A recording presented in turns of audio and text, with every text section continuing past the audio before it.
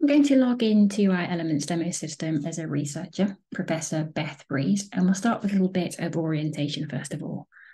So when a researcher first logs in, they'll find sitting here at the top of the screen, the Elements main menu. This is a persistent menu that can be accessed from any page within Elements, and the menu items I see here reflect the fact that I'm logged in as a researcher, and my options are focused around me and what I can do with my data. So for example, you can see that under my profile, I have links to my work, information about me, so my profile data, and various settings that I have the ability to control. In evaluation review, we see my submissions, so evaluation review exercises for me to complete or requests for internal reviews that I can submit. Into open access, and my deposits here shows publications that need to be deposited, as well as those items that have already been deposited. And reporting over here takes me off to the reporting hub to run reports I have access to, as well as providing access to a few additional search features. This is a smart menu in that if I'm looking for a particular menu item, so for example, my deposited items, I can start typing the word deposit, and you'll see over here on the right-hand side, I'm automatically presented with a list of items that contain that particular string, so I don't need to find the relevant location of the item I'm looking for within the main menu itself. Over here on the left-hand side, we have a fixed quick link menu. We've got our link back to the Elements homepage here, a link to our Elements profile here, and below a link to the Elements reporting hub here. Wherever a researcher is in Elements, they'll always see these options fixed to the left of the screen to help with navigation and orientation. So from here, within the Elements reporting hub, a researcher can very easily find their way back to the Elements homepage just by clicking the homepage icon here.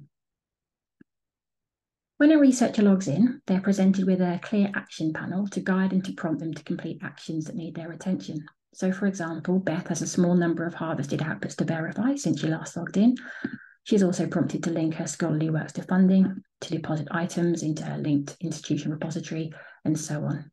And this is a dynamic actions carousel, and Beth will only see the action items that are open to her. Once she completes them, they'll disappear from her view.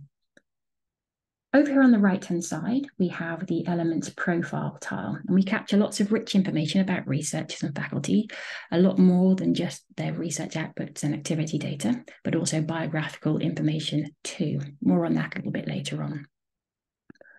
Below, Beth can see a summary of the data that's already been collected either by her or for her in the system. And these are the categories of data that once in Elements will be reused across the system in a variety of use cases. So we have publications or research output data. This type of data is typically automatically harvested from remote data sources using a combination of name and affiliation-based search, as well as identifier-based search. So for example, the Dimensions Researcher ID, a Scopus Author ID, an ORCID ID, and this minimizes the need for researchers and faculty to create these types of records manually, which saves some time. We also have the grants and contracts and teaching and supervision data categories. This type of data is typically fed into Elements from existing on-campus systems, again, reducing the need for manual data entry by the academic. But we also automatically harvest grants data from Dimensions as well. The fourth category, service and leadership or professional activity data. This type of data can also be fed into Elements if the data exists in an existing on-campus institutional system. But out of all of these core data categories, these are typically the types of data that institutions often end up creating manual records for, purely because they don't often have an existing structured data source to draw upon. I should say that manual records can be created by researchers, faculty themselves, or by delegates acting on their behalf for each of these categories that you see here on the home screen.